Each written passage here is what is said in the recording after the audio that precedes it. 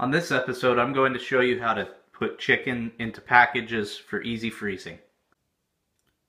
Start by opening the package.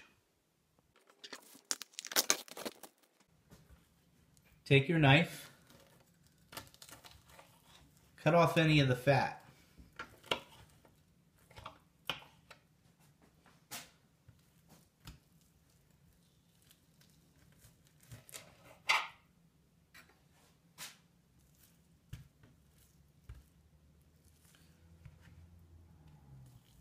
Then cut the chicken tender off.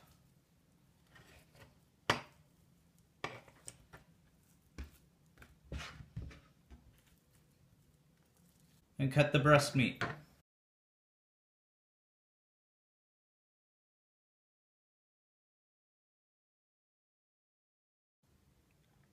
When you're done with one chicken breast, you should have 3 pieces, something like this.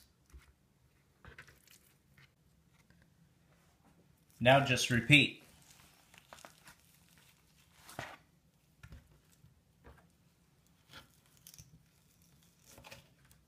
When cutting the chicken, make sure to use a very sharp knife. Place it on the cutting board. Cut off the major fat. Set that aside for the trash. Then what you're going to want to do is flip it over to the not so nice look inside. If you split it apart, here's where your chicken tender will be.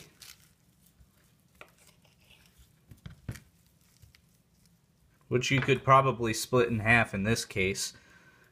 And then, in order to make the grilling chicken easier, you can cut this part off.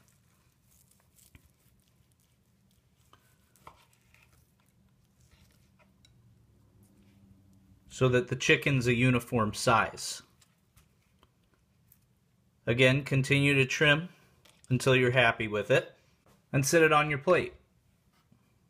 When you're done cutting the chicken, it's time to wash your hands again. Clean up your work area.